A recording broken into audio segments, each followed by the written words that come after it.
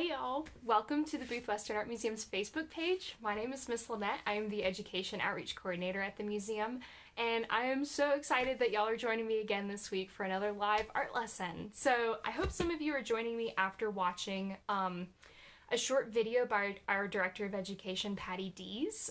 She talked in her video about an artwork that we have in our collection from our Warhol in the West exhibition in the fall, and then she also talks about an incredible book called Andy's Cats by Andy Warhol's nephew.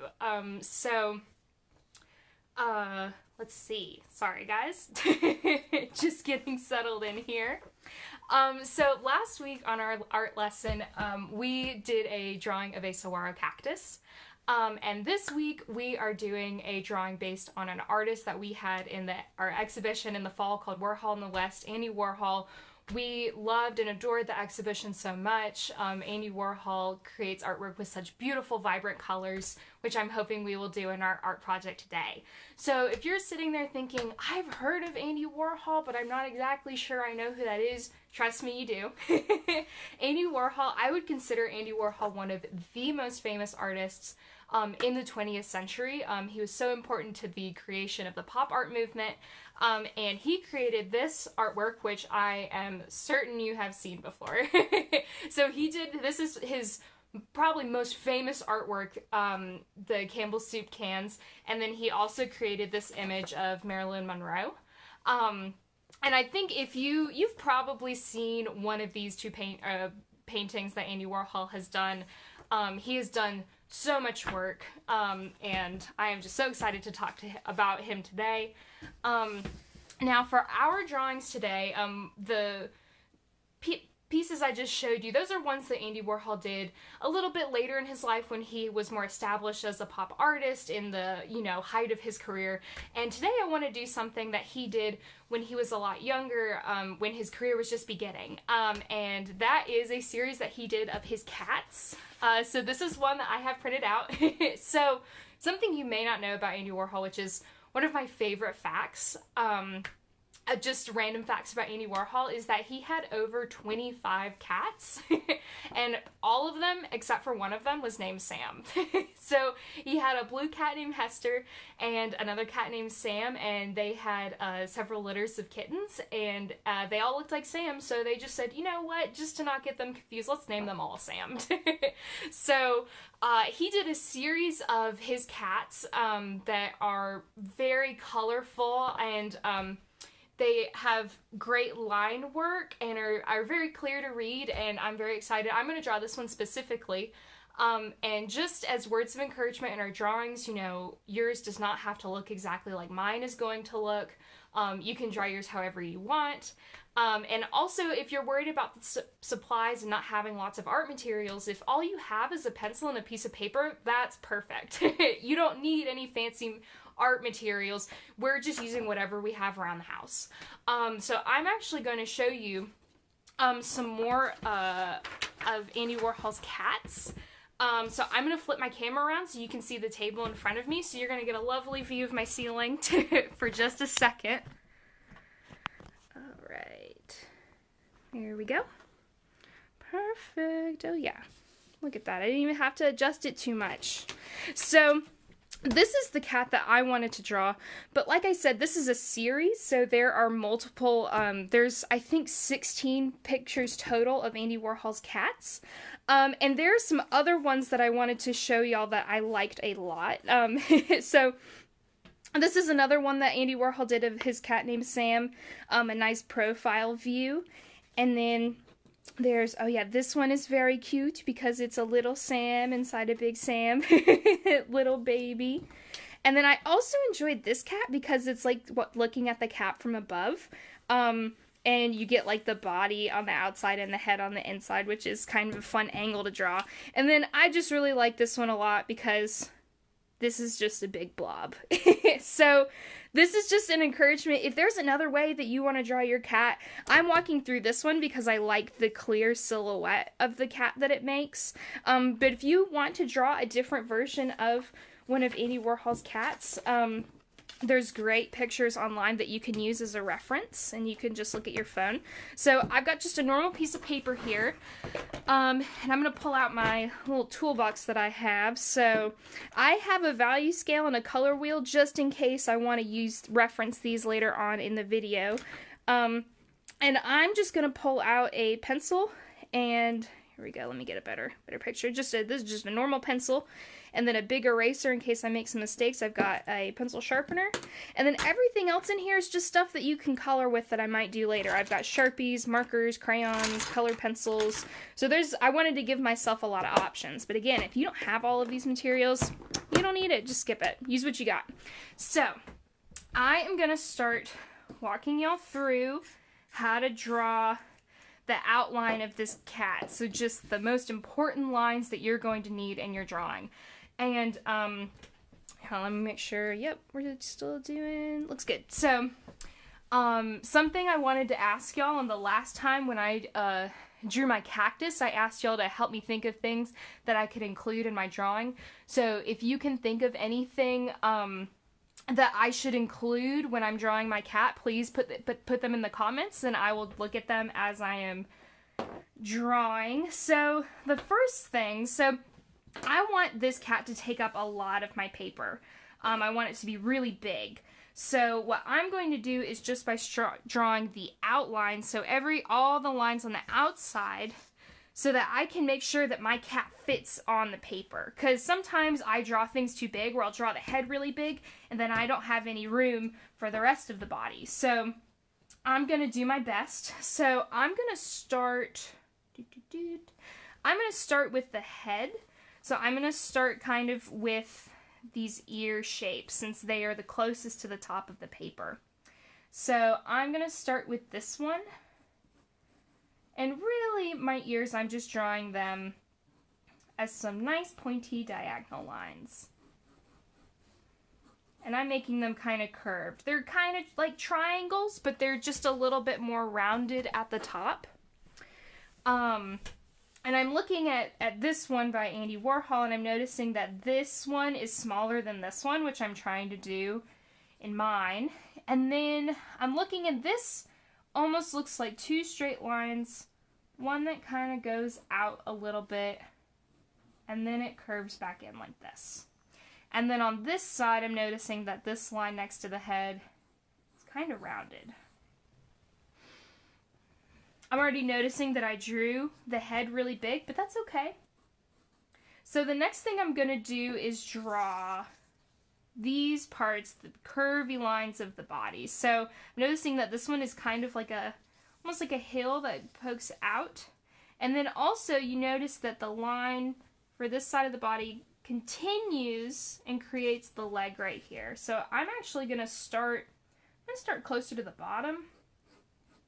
And then I'm going to curve out, go back in. And whenever I draw, I do lots of little lines so that later I can just pick the one I like best and erase the other thing. So now I'm going to come over here, and we've got a big curve. I'm actually going to redraw this part, bring it in a little bit. There we go. So that when I do this part, the curvy line, and I'm actually going to go back down here and start from the bottom just to make sure I leave enough room, because this is a big curved line right here, so I want to make sure it would help if I use the eraser the right way. Alrighty, this is looking pretty good. So the next thing I'm going to do is I need to draw this part of the cat leg, so it's just going to be a nice curved, almost straight line across the bottom of your paper. And then you can kind of see that it creates a little bump here. And then there's another line like this. It's kind of curved. And then you could just create the foot. And I'm gonna, let's see. Andy Warhol put a lot of little toe beans on this cat, but I'm just gonna do a curved shape here. Just because, oh, I almost fell on the floor. I'm just gonna do, oh my gosh, y'all, I'm throwing my art supplies all over the room. Okay. I've rescued my eraser. Okay, so this is what I was talking about with just making an outline. Just getting the basic shape of the cat and making sure it all fits on your paper. And then we can go back in and start adding the nice details that make it look like a beautiful cat. Now, the one thing I did not include was the tail. Now, in Andy Warhol's, he kind of curves the tail down, but I didn't leave myself a lot of room at the bottom of the paper, so I'm actually going to make the tail come up and fill some of this space in my drawing. Let's see, how do I want to do this? I think I want to do it kind of curved.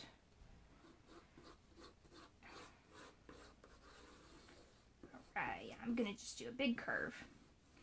And if y'all are watching me draw this and say, oh my gosh, you're almost drawing a circle, and I'm really bad at drawing a perfect circle, you can always look around your house and find something like a cup, or if this was bigger, you could even use it and use that curved edge almost as like a guide to help you figure out where those nice lines should go.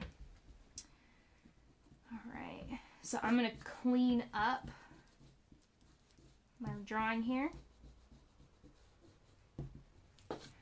But also, if you want your lines to be really wonky, that is totally fine. I mean, Warhol's looks good, but it's even. I wouldn't say his is super perfect. He was an artist that loved to embrace the imperfections and his mistakes in his artwork. Yes, I like how this tail looks. So now I'm going to go in, and I think I'm going to start on the face. Now, I think I'm going to start with the eyes, just because whenever you're drawing an animal, I feel like that's the thing you look at first, so that's what I want to include. So Andy Warhol's eyes, they're kind of, whenever people draw eyes, they say, you know, oh, it's like an almond shape. But really, you can even think of it as like a teardrop shape, or are you just drawing a frowny face here? And then a smiley face line here. There you go. I do this even whenever I draw eyes. I want them both to be absolutely the same and perfect, so they mirror each other, but it doesn't have to be like that. Nobody's eyes in real life look exactly the same. Alright, so now that I've got the outline of the eyes, I'm going to draw the colored part of the cat's eye, which is just a circle. This eye's a little bit tall. I'm going to erase a little bit of this right here. There we go. Okay. So, give me another curved line in there. And now, he's looking. I'm going to draw, so with, if you're drawing a person's eyes, you know, we usually draw the pupil as a circle, but we should all be pretty familiar that cats have that cat eye where it's very straight up and down, like this. Ooh. There we go. And later we'll color these in, and you can make the eye any color that you want. But this is looking very nice, so now we're going to draw the nose. So I'm looking at Warhol's, and he kind of has a line right here for the bridge of the nose. And then his nose for his cat, kind of the down curved line here. And then whoop, you kind of round the edges, and then you're going to have this middle bit part of the nose, and you're going to kind of curve up to meet them. It's kind of a weird shape. If you have another way that you really like to draw noses and mouths, please do that. This is just a suggestion. I'm just looking at how Andy Warhol did his. So now we're going to draw the mouth, which is actually, you're going to start from part of the nose, kind of create these two little curved lines. And then Warhol has a little line here for the mouth, which to me kind of looks like a tongue. So I'm going to give my cat a little, sticking their tongue out. This is very cute. Alright, so now what I'm going to do is draw, we've got the chin, the cat right here. And then I'm going to move on. There's other lines in the face, like there's almost little eyebrows here, and whiskers, and these little hairs in the ears. But I'm going to move on and draw some of the other lines, just so I don't get too focused on the face. So now I'm going to draw, I see that there are some lines down here where the leg is, which I'm going to do. So you're going to kind of start where you drew the line for the leg here and go up. You're going to curve it around. There you go. And then you're going to take another line here and curve it in to meet this. You're basically taking these lines that you already drew and extending them to make it look like, you know, it's got like a shape. Okay, so now I'm going to draw the leg over here, which again, we're doing that same thing where we're at this line we drew for the outline. We're going to extend it. And then we're going to draw this rounded part of the leg right here. Perfect. All right, there we go. Excellent. So, yeah, this is good. So, now we can start adding some of the other lines. And I'm going to draw just a couple of them. If anyone has any suggestions of things that I should add to my cat, now's the time. Because I think after I draw some of these, I want to go over them in Sharpie so that the lines really pop and stand out.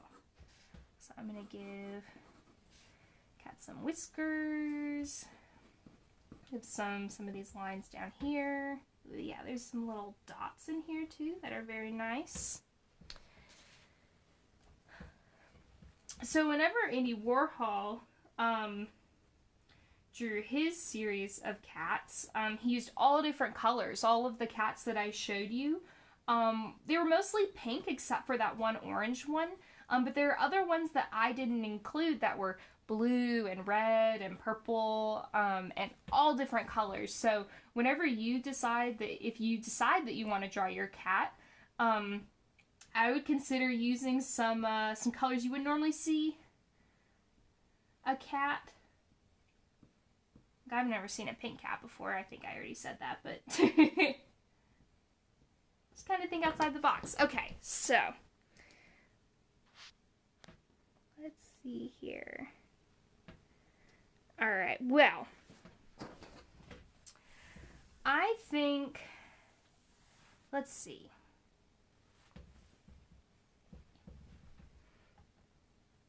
You know what? I think I like my cat as it is. I'm not going to add anything else to it. But again, if you think of something fun that you want to add to your cat, like a hat, or maybe a bandana, or a cow, or I already said hat. But if there's something else that you want to add to your cat and even draw the background, you can absolutely do that. So now what I'm going to do is take this Sharpie, and I'm actually just going to go over all of the lines that I already drew, because that's going to make the outlines look really bold and really pop off of the page. Go. So while I'm doing this, I am just going to talk to y'all a little bit about Andy Warhol. He was born in 1928 in Pittsburgh, Pennsylvania, and he grew up in the Great Depression and was very poor. And also when he was growing up, he was very sickly and had to stay at home a lot and miss school and, you know, had to stay in bed to get well. And his mom would actually create art projects and art lessons for him to do while he was at home so that he could get his fine motor skills. That just means, you know, that you learn to be precise with your drawing skills and to be creative, which I really love. And he loved drawing and making art so much that he went to some classes at a local institute called the Carnegie Institute, which now is a huge, amazing museum called the Carnegie Museum of Art, which I always felt whenever we did art lessons with the Andy Warhol exhibit with students who came to visit the museum, I always told them this is how Andy Warhol started doing his artwork. He went to his local museum and got inspiration from there to make his own work. So y'all are doing that today. So after he went to college for art, he moved to New York City and became a commercial illustrator, which just means that he created artwork for magazines and almost for advertising and marketing purposes. So he did some high heel illustrations for Glamour magazine, those are very fun to look at. And he also, that was probably around the time that he created this cat series. And then he really wanted to become known. He was known as a really famous commercial illustrator, but he really wanted to become a famous artist. And the pop art movement was becoming popular during that time. And then he really took off with it, created his own style of it, and defined what pop art is. So if you've never heard of pop art, that's totally fine. It's basically, it's based off of popular culture. So like popular is kind of the relation I like to make. And sorry, I lost my train of thought. So basically pop art focuses on things that you see every day, things that are popular in culture and in the media. So when he did his Campbell's soup illustration, that's a great example of something that everyone is familiar with, which is why I like pop art so much, because no matter if you're super rich or very poor, pop art uses things in their paintings that everybody has seen and everybody's familiar with. So Andy Warhol did some paintings of like Coca-Cola, the Campbell's soup, but also famous celebrities that everyone sees on the internet. Well, then it would have been newspapers and magazines. But photographs that were very iconic and popular, and recreated those through his art, which I've always loved that about his work, how it relates to everybody. The other thing that's very iconic about Andy Warhol's art is his use of color. His colors are super bright and not what you would expect, which is another thing I love about it, is because whenever you see a cat, you kind of have an idea of what color it's going to be. You know, it could be brown, orange, gray, white, black. And then he takes what you would expect and turns it all around and uses something that's totally new. And so I think a lot of people find his art surprising at the time because it was just so different from what other people were making.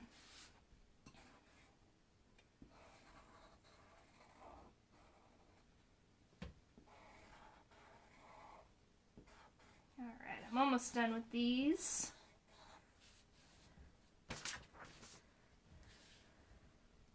Let's see. Alrighty.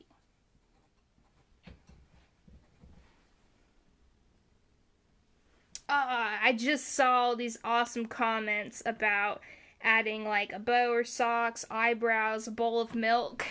Those are all such good suggestions. I think if y'all make your own artwork, you should include it and then share it with me. So maybe next time I draw a cat. Another thing, actually, I almost forgot. Another very important thing is I'm going to need to name this cat. So if you have some good name ideas, I would love that. If you're drawing at home, you know, you could even make this your cat if you have a pet cat. I'm allergic to cats, unfortunately, so I don't have one. I still think they're very cute, though. Okay, let's see. Alright. So whenever Andy Warhol created, these are watercolors, but then he would use this blotted line technique of printmaking that would give the lines these nice thicknesses and thinness. And so when I was going in with Sharpie, I wanted to kind of copy that look. Oh, I need to do some lines on the tail. So that's why I wanted to go in with Sharpie, because I love the bold lines and Andy Warhol's artwork, and I wanted to include that in my own piece.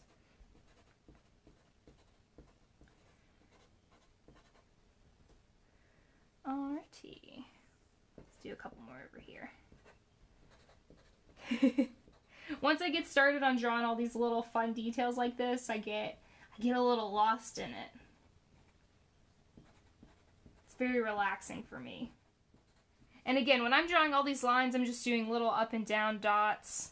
I think I actually am going to go in and add some little eyebrow lines. Cute. My cat looks a little angry now. But I like it. Okay, little dots in the nose. Okay, cool. All right. Excellent. So I am really quickly just going to add a little bit of color in with mine. And what I'm going to do is I'm actually going to finish this off camera, and then I will post it so y'all can see what the finished product looks like, and then y'all can share what your finished products look like. I'm trying to start, I want to just draw the eye color really quickly. I think I want to do green. I don't know if I'm feeling the green right now. I want to pick something light that's going to really pop, and I'm just grabbing a colored pencil. Going in here. And of course, if you're familiar with using a color wheel, you can always decide what colors you want to use just by looking at a color wheel. So I've started using green. Maybe I want to use some colors that are right next to green, like yellow and blue, or maybe I want to try to do some cool colors, which actually I'll show y'all. I have a finished one that I did as kind of an example to test my skills. So I have this other drawing that I did of this cat. So this one I used markers to color, and I also stuck to using the cool colors. So I used blue and purple and green, because those are colors we associate with nature. So that's what I wanted to try doing with this. And I colored this one with markers, and you can see that I did do a little bit of scribble scrabble in here. I wasn't super perfect with my coloring, but I kind of wanted to leave some of the white of the paper coming through, and I was just doing this for fun and for practice, so I wasn't worrying about it too much about what it was going to look like. And you can see I named my cat Charles. I don't remember why. I think that's what I was in the mood for that day. So I'm going to finish this one later, and I'm going to share it with y'all, but here's a finished product of what yours might look like. Again, Andy Warhol, he used so many different colors. Like this Marilyn Monroe artwork that he did. You know, he gave her pink skin and used these really bright, saturated colors, which just means that they are super, super bright and not dulled out. So you can use those bright colors in your own artwork. The most important thing, though, to remember whenever you finish your artwork, you gotta sign it. You gotta sign your artwork. It might be a little bit confusing on mine because I wrote the name of the cat and then I wrote my name down here. Because artists like to they either write their signature at the bottom or they'll hide it in the artwork somewhere, so it's kind of a little scavenger hunt to find out where it is. So that's up to you. But you want to make sure you can sign it so people know who made your amazing work. So there you go. So I'm going to flip my camera around really quick, so you're going to get that beautiful shot of my ceiling again. All right. Perfect. So thank y'all so much for joining me today on this video. If you are curious about our Warhol in the West exhibition that we had in the fall, there's an incredible YouTube video on our YouTube channel about it's a video of the walkthrough of the exhibition, and the director and our curators give their own comments, and it's really fun to look at. I would go check that out. Y'all can also go to our website, and we have other Warhol resources for families and for kids on there. There's also an art lesson that I designed that's based on another one of Andy Warhol's pieces that uses everyday materials, which I just love doing. And please, you can share your artwork with us if you do the hashtag Booth Museum, either on Facebook, Instagram, or Twitter. We can see it, and I just love seeing what y'all have created based off of these videos. It's so fun to work together and to, yeah, just to work together and see things that we all created together. It's just so fun. I'll be here again next week on April 14th, same time, same place, 10:45. On the Booth Western Art Museum's Facebook page. And we'll be talking about some other fun stuff. I don't want to spoil it. But if you like our Facebook page, you can get updates on, we'll give updates later in the week about what we'll be doing. So if you just stick around, stay tuned, you'll be in the know. Well, this has been wonderful. Thank you so much for joining me and the Booth Western Art Museum in sharing America's story. And from my home to yours, stay creative and make wonderful art. I'll see you next week. Bye.